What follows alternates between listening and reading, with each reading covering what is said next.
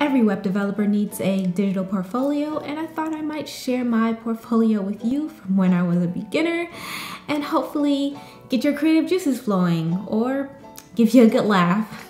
Let's go.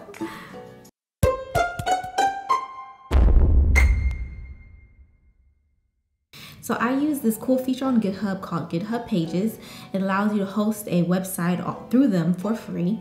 All you have to do is push up your code and everything just like you would any other application, and it's instantly live.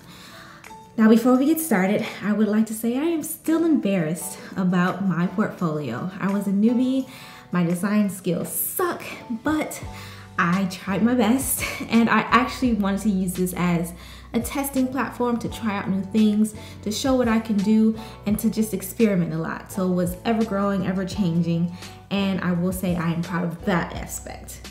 So let's get started. Okay, so first we are gonna go to my website. It is on GitHub Pages, like I said, which means it ends with github.io. That is the only difference between having it hosted and having a .com, is that you now have to accept that it's going to end with github.io. All right, so I definitely again wanted to highlight my first name and what I was going for.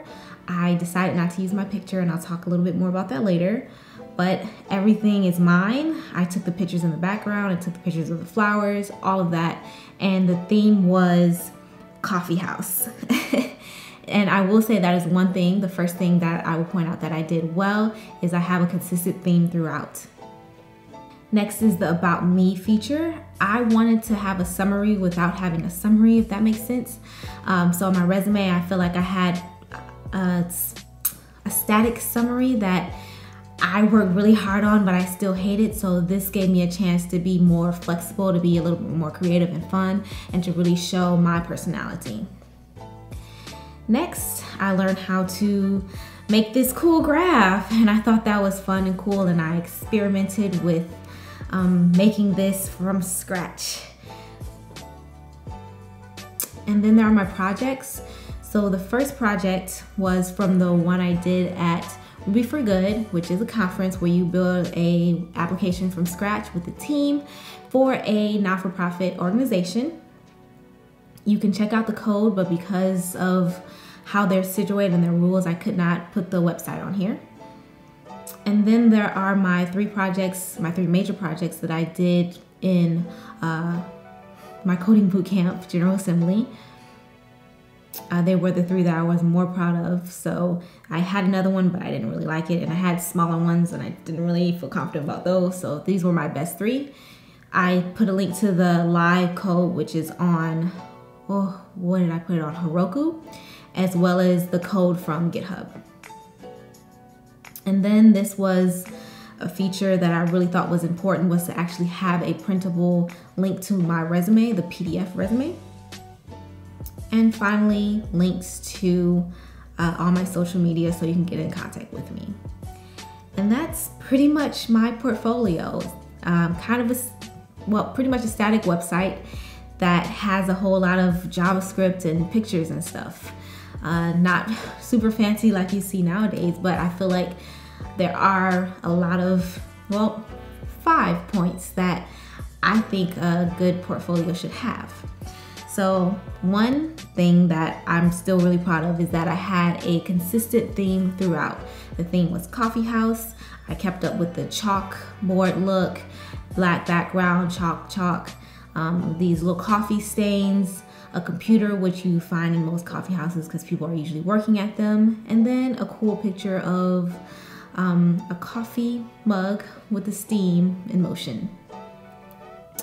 Next, I think it's always great to show the projects that you are proud of, that you don't mind talking about in an interview, and that you can go to and show them how it works and what you want to improve on and what you're really proud of during the interview process.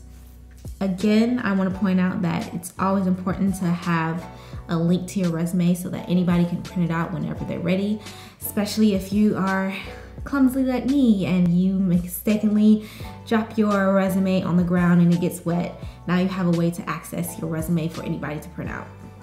Another great thing always good to have is links to your GitHub page, your LinkedIn, a way for them to email you, and any other thing that is clean and available for anybody to contact you through. So if you're gonna put Twitter, make sure you are consistently clean and proud of your Twitter, and it's presentable to anybody who might be trying to hire you for a job. And then lastly, a feature that I really like was I made it mobile. I made it so that once it gets smaller, things change a little bit.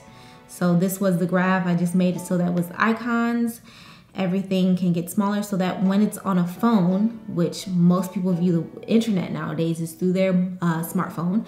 So I just wanted to make sure that it was readily available for anybody who was in a hurry and needed to see my portfolio on their phone.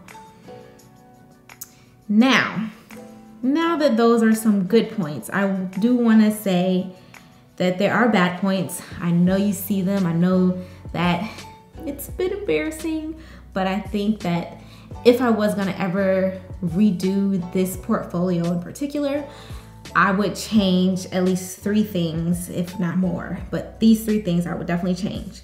So I would put my contact information at the top, somewhere at the top. I mean, it's good to know that my name is Anissa and that I'm trying to be a web developer or that I am a web developer, but I think having that contact information readily available is most important because, I mean, if you're trying to get a job, maybe they forgot your resume, but they remembered that you're online and now they're trying to find out how to contact you. So having that contact information at the top is important. Also, I think instead of trying to design the whole thing myself, I would go through something like Wix or find somebody who needs practice designing and get them to design it for me. My design skills are just not great at all. At work, I mostly use Bootstrap, so I don't really have to design, and we have a web designer at my job, so I don't have to design at all. I just have to take their designs and make it look like what they have on their wireframes. And then lastly, I would probably say I would put my picture somewhere.